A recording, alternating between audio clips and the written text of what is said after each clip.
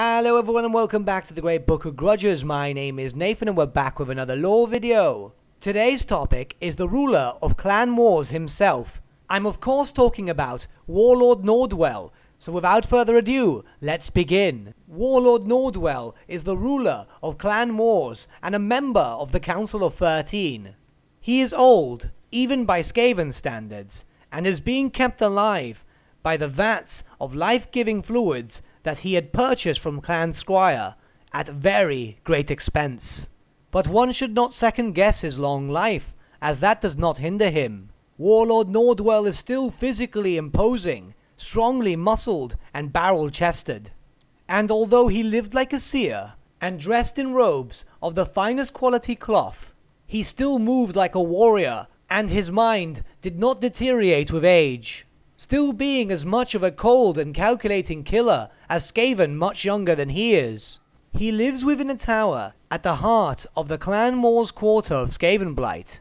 Warlord Gnawdwell has ruled over Clan Wars since the clan's extremely fast rise to power, having eliminated many of his closest rivals to obtain such a position. He achieved this through countless assassinations, deceit, and at times outright war. Warlord Gnawdwell is ambitious, as he has made it very clear that he believes that he is the one to lead all of Skavenkind to their inevitable victory over the surface world, and he will not allow anyone to stand in his way, not even lesser clans, which he has happily destroyed. And it is because of this that many lesser clans both fear and respect Clan Wars.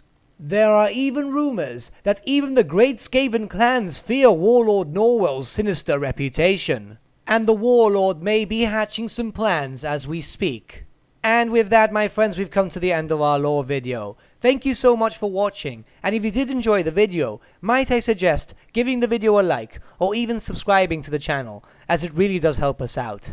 Once again, thank you so much for watching, and I'll see you all again soon.